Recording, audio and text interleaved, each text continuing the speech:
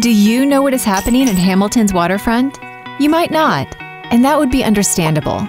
Even though the city is bordered by water, just 30 years ago, less than 5% of Hamilton's shoreline was accessible to the public.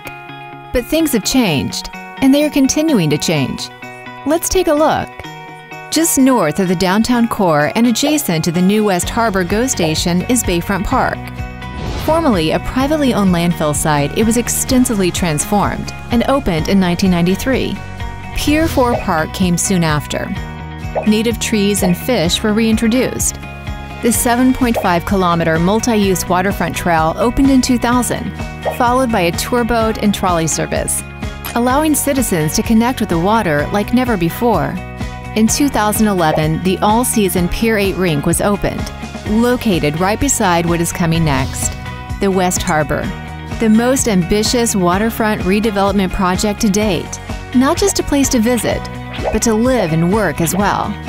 A mixed-use community uniquely designed with people in mind, with places to meet, play, and a wide walkable boardwalk that wraps around it all.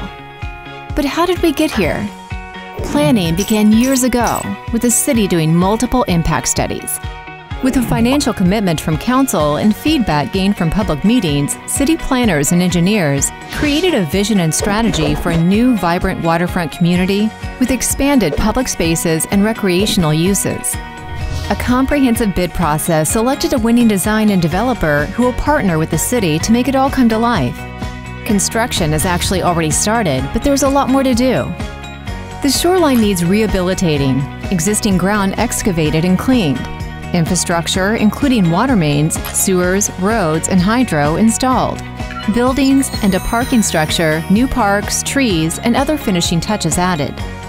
It's not a simple task, but it is an exciting one, made up of over 25 capital infrastructure projects valued at $170 million to be completed over a 10-year period.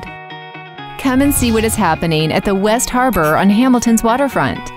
There is already so much here, and it's going to become so much more.